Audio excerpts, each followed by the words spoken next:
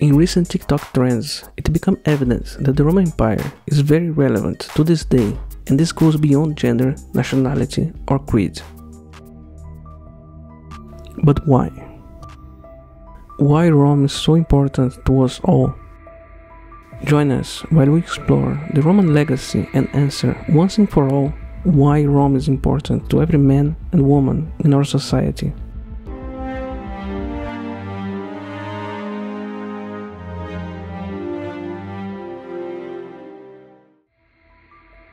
To understand the reasoning on why the Roman Empire is important, it's essential to first understand the larger human history and our evolutionary journey. The transition from early humans to our modern civilization is the key to this understanding. When our species first emerged, we were not superior in any way to animals. The lifestyle of our ancestors, the cavemen, is a far cry from the world we inhabit today. They were Homo sapiens, just like us nowadays, indistinguishable from any person you can meet in the street. However, they lived miserable lives, living up to around 30 years of age. It is very different from our modern standards, where we live approximately 70 to 80 years of age. Their period is an extensive period, ranging from approximately 2.5 million years ago to 10,000 BC, or around 99.84% of all human history. And it remains relatively underrepresented in popular culture, including literature and cinema. The scarcity of representation brings to light that this period have a limited appeal. Almost all movies, books, tales, songs are written about a period which comprises a total of 4,000 years of history. Everything our ancestors saw and lived is beyond our imagination, or simply is too uninteresting to virtually no one to write anything interesting about it. We have some comedies, which usually includes dinosaurs living among humans, and that's pretty much it. Our ancestors, during their time, lived short and difficult lives, constantly hungry and in harsh living conditions. In fact, the living conditions during this period would make the poor person of today appear astronomically rich. The constant search for food and meeting the basic needs has left little room for activities such as contemplation, exploration, or the development of complex societies. During this extensive period, human existence looked more like the life of animals, and we are simply not inspired by the lowest point we ever got. Around 10,000 BC, a significant transformation occurred, the invention of agriculture. This key development enabled our ancestors to move beyond the constant struggle for survival, freeing up their minds for more diverse activities. It still took several thousand of years, but humanity progressed. Newfound skills such as metalworking appeared, starting the Bronze Age and later the Iron Age. These periods began to captivate storytellers and mythmakers, serving as a fertile ground for creation of captivating stories. Many of the myths and pantheons of gods that have endured throughout the ages likely have originated during these eras. These mythological figures likely drew inspiration from historical individuals whose lack of written records allowed their lives to be embellished with supernatural attributes like immortality and other extraordinary qualities. It's worth to note that while the mythology and deities of this era remain captivating, they may not hold the same level of belief or resonance with modern-day individuals. For current-day society, the tales of the gods and legendary figures may be as engaging and as compelling as a TV series, a captivating video game narrative, or a well-crafted work of fiction, but not as something which resembles true life. Among these legendary periods, Rome started to enter in the historical stage. In its early days, Rome appeared as little more than yet another captivating mythological city. Its origins and initial half-millennium is covered in obscurity, myths, and legends. The historical record starts to give us the first grasp on authentic history, and more importantly, the life of real human beings. Interestingly, the Greek cities were among the first to have a more acute understanding of differentiating between legendary narratives and the documented chronicles of history. Finally, we encounter true historical figures, individuals who left a true mark on history, rather than supernatural entities throwing thunderbolts from their hands or firing laser beams from their eyes. It was a Greek scholar by the name Herodotus who pioneered the discipline of historical recording, distinguishing the realm of facts from the domain of myths. Rome stands almost unique in history. In the transitional period from the decline of the Republic to the dawn of the Empire, Rome underwent a profound metamorphosis, leaving much of myth and legend behind to emerge as a model of civilization that the Greek philosophers could only dream about, and being a model for a modern society. The Romans created a society that was the embodiment of progress.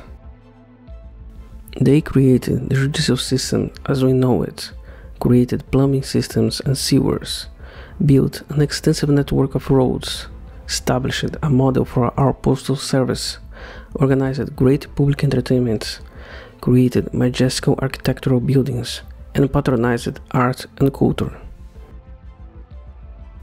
With their public baths, they separated what's a citizen from a barbarian, and through the power of their army, they established the Pax Romana, a period of unprecedented peace and stability in the story of humanity. Rome represented the very ideals that modern societies strive to emulate. This transformation was not accidental, it was a deliberate choice.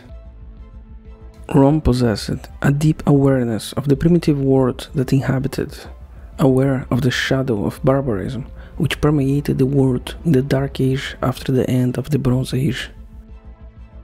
The Roman vision was clear: to lead the way into the future, and the future was a world where everywhere would be Rome.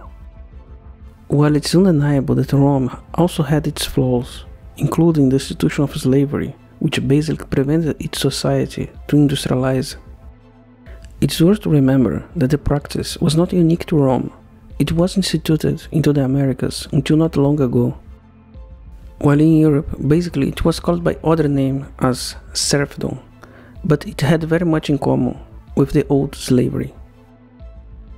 Indeed, many peoples up until the 19th century modern societies did exactly the same as the Romans, or worse. In some aspects, the conditions of Roman slavery were less severe than their 19th century counterparts. Rome, in its grandeur and complexity, remains an enduring testament to the heights that human civilization can reach when driven by vision and ambition. In our times, it is evident that our society is in decadence. There are challenges noticeable to all who look. Inflation, never-ending wars, war depopulation, pandemics, crisis over crisis that resonates to the ear of the listener too similar to the fall of Rome itself. However, a unifying force persists, binding us together. The Roman dream of a world where is Rome everywhere maybe is rusted, but not forgotten. A lot of labels have been given, whether it will be the Western world, the First World, the Occidental world, the New World in Europe, the modern civilization, or just the whole world. It's like there is a hidden bigger civilization which we are all part of, and is there, but at the same time is not really there. It's an identity we cannot name, which sometimes seems lost, but yet, in a lot of times, seems that is still there. There is only one name that transcends time and place, resonating throughout the ages, and that name is Rome. Throughout history, countless civilizations tried to forge a better way of life. Rome, however, is the one who achieved this feat thousands of years ago, and today we and our societies try to emulate it. We are still part of the melting pot of Rome, as long as we behave as educated, civilized peoples and not barbarians. We are Romans. But going back to what happened in the past. After the fall of Rome, we found ourselves in a challenging era known as the medieval ages. It was a time when the foundations of civilization appeared to crumble and the people were faced with profound uncertainty. In response to this difficult period, callbacks to the past appeared, such as the Holy Roman Empire, the Russian Empire, the English Empire, the Italian Renaissance, Napoleonic France, all drawing inspiration from the enduring legacy of Rome. Across the world, several societies and rulers tried to emulate the splendor of Rome by establishing their own empires and democracies, and also by implementing similar laws based on the Roman laws, using the Latin alphabet to write their own language, adopting the Christian religion, which was the religion adopted by the empire, and more, much more. Rome stands as the archetype of the ideal civilization, representing what we aspire to be. Regrettably, it is sometimes regarded for some as a relic from the past. Deep within our collective consciousness, we recognize that the very idea of Rome persists within our hearts and minds. Rome never fell. And that's the answer for the question on why Rome is important.